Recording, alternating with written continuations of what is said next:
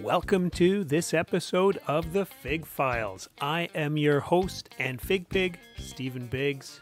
This is all about how to grow figs and harvest figs in a cold climate. Steve here, and today we will be talking about how early to wake your figs up in the spring. And in a past video, we talked about what to do if they wake up too early and what causes that. But now we're moving into spring, so we're thinking about, is it time to wake our fig plants up a little bit early? And maybe we should back up a little bit. Why would we think about waking up our fig plants early? The reason that you might think about getting your fig going early is that in a cold climate, the limiting factor to how many figs you will be able to ripen before that first fall frost, it's the length of the season. And so if you extend the season by getting your fig going earlier, chances are you'll get more figs. So the million-dollar question, should I wake it up yet? This is the question I hear so much every spring. Even in late winter, people are wondering, well, when should I wake up my fig? So there is no right answer to this question. It really depends on what the weather is going to be and also your particular setup.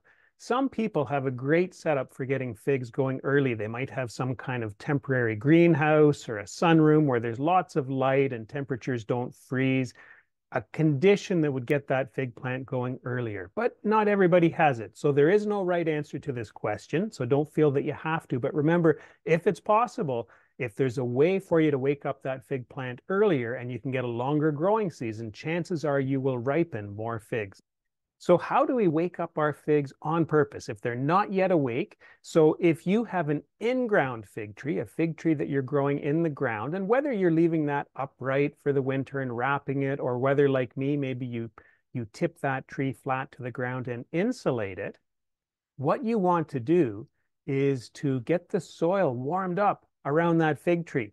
And so usually that's a case of removing the mulch that you've put around there. So you can start removing the mulch. I would leave it close by in case we get unseasonably cold weather that makes you want to mulch up that area again.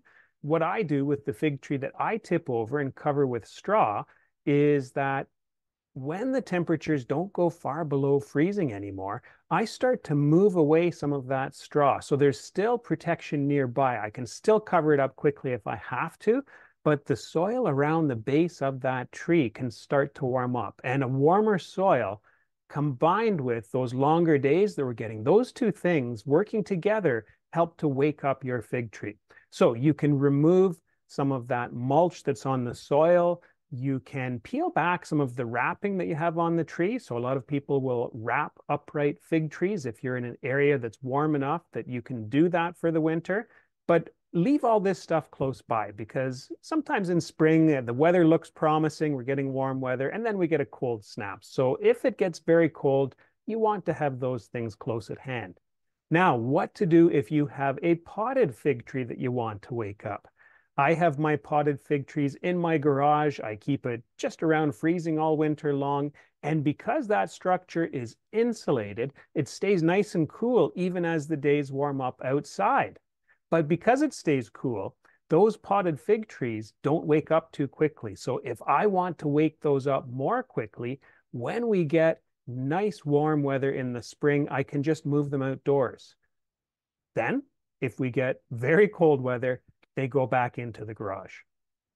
So we've talked about why you might want to wake up your fig trees early. We've talked about how to do it. Really, heat is the key thing. You want to give that plant more heat. It will naturally get longer days as soon as it's outside. So heat is really critical.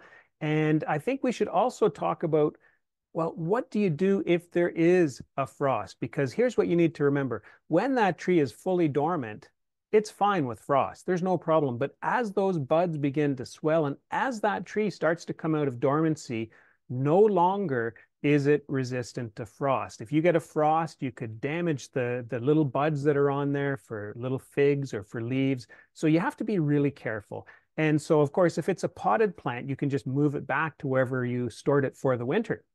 If it's an in-ground plant that you've started to uncover, you might want to cover up some of that plant again.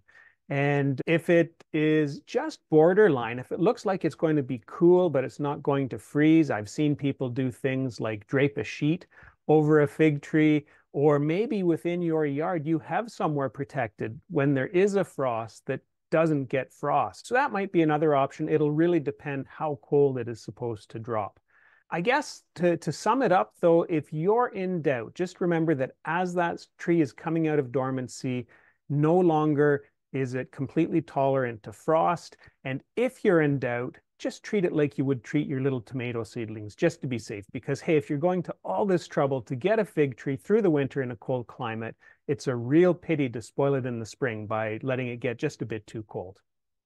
One other thing to think about as we're talking about waking up fig trees in the spring, well, what if your fig tree already woke up? What if it woke up too early and you've had it in a window growing indoors somewhere? So as you begin to move that tree outdoors, what you need to keep in mind is that the quality of the light that we get indoors never compares to the quality of the light out of doors. So you will have leaves that can easily be scalded by the bright sunlight outdoors. Scalded by the bright sunlight, but also if we get a very cold wind in the spring. And so what I recommend, if you have a fig tree that has leafed out indoors and you're starting to move it outdoors in the spring, you want to put it somewhere shaded and somewhere sheltered for at least a week. 2 is better. And I'm lucky, in my case, I have an overhang off of my garage that is well shaded. And so if I ever have things that I want to protect from the bright spring sunlight, I can put them under there and keep them shaded. So look around your yard, see if you have that kind of protected space for any trees that have come out of dormancy too early. So just to sum up here, if you are thinking about waking up your fig trees early, yes, there is a big advantage to that. A longer growing season means more ripe figs.